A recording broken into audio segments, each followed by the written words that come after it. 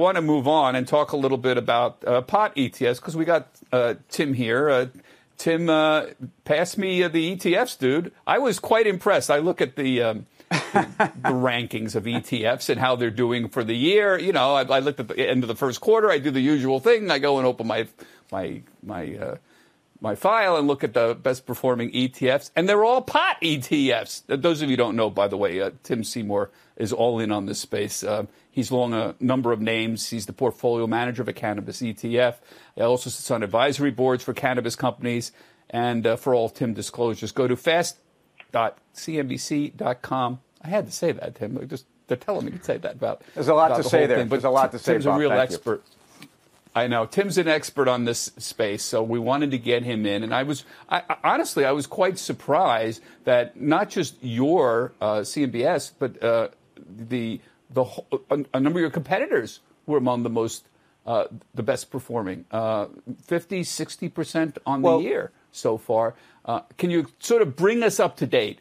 Assume we're not experts on the pot business, and you see that spike in February, by the way. I want you to explain that, of what happened with all the cannabis. Sure. So bring us up to date on where we are on this.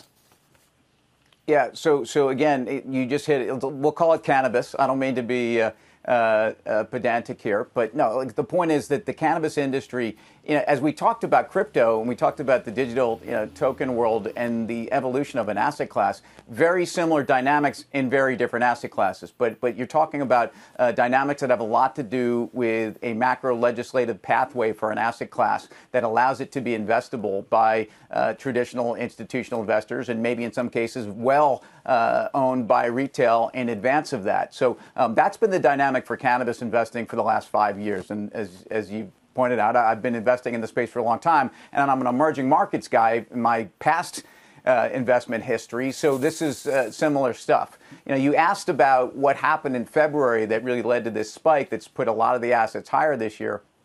And I think it's really two things. And a lot of this actually started in early January, and some of it, maybe the seeds were sown in the November elections in Washington. But ultimately, the legislative path on Jan 6th, when we woke up in the Georgia runoff, essentially designated a blue majority in the Senate, and that was a signal for significant asset flows into the space, just because the sense was that the legislative pathway for cannabis legalization would happen quickly. What does it really mean? Ultimately, again, institutions being able to invest in the sector, exchanges being able to list companies. And so while the north of the border trade, 5 years ago or 4 years ago or 3 years ago was seemingly more interesting, investing in U.S. companies and investing in the U.S. marketplace it's the biggest marketplace in the world. So, that was really the movement in the asset class. And then you've had earnings profiles from companies all around the space that really, in the first quarter, you started to see those announced, and they were based upon fourth quarter numbers and 2020 numbers. For cannabis coming out of COVID, again, the profitability for the sector is the other dynamic here. So our ETF it's active, and again, I think that's critical in a sector that's constantly moving. And I think that the performance is a function of being active and being able to open and own all sides of the industry.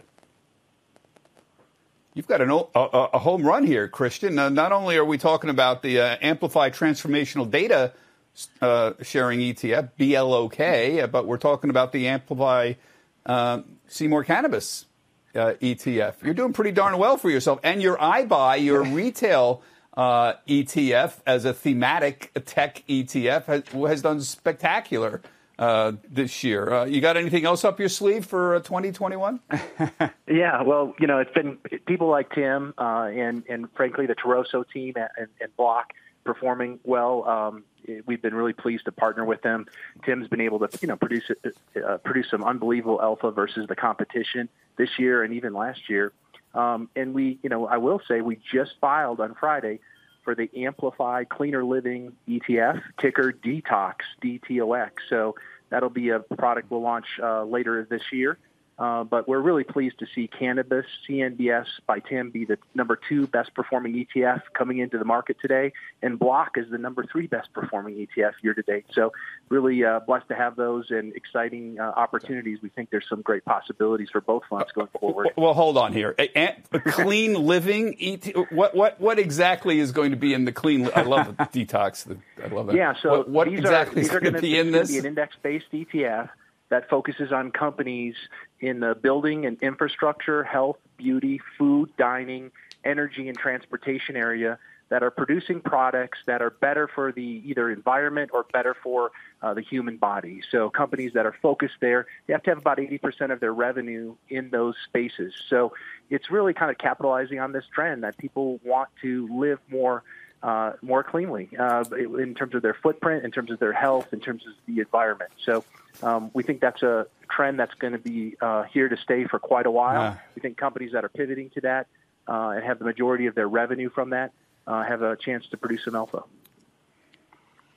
Can't you just go the other way? I want to just see the Amplify Go to Hell ETF. The symbol die now. How about let's just go the other way? Come on.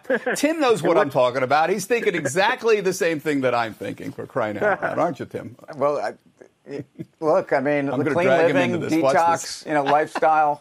I'm not getting involved in this. I'm a supporter. I'm buying in. I need it all. Okay. You're not taking the bait. All right. I tried to drag you in, Tim, there. You're getting to be very professional about this. It's very annoying.